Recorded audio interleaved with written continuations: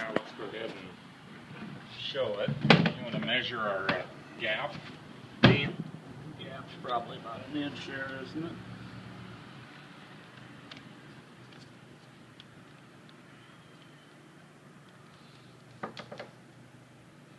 About an inch? Yeah.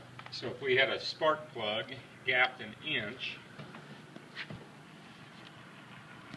this is what we'd see.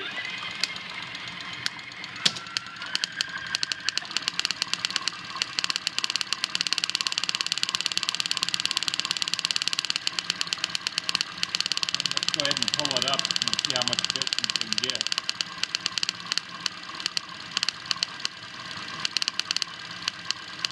That's a pretty good gap. It's not that it should be gapping inside the coil.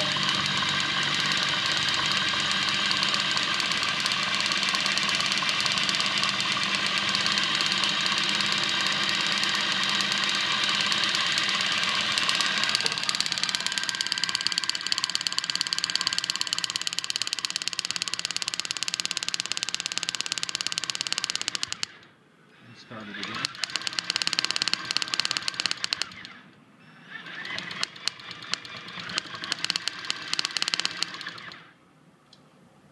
You want to put it fairly close, and I'll try turning it by hand as if I were cranking the car, and we'll see if we get any output.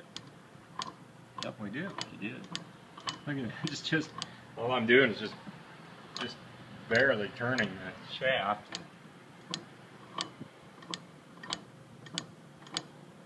Good. So we think we should be able to hand crank the car with this too. Okay, thanks, Dean.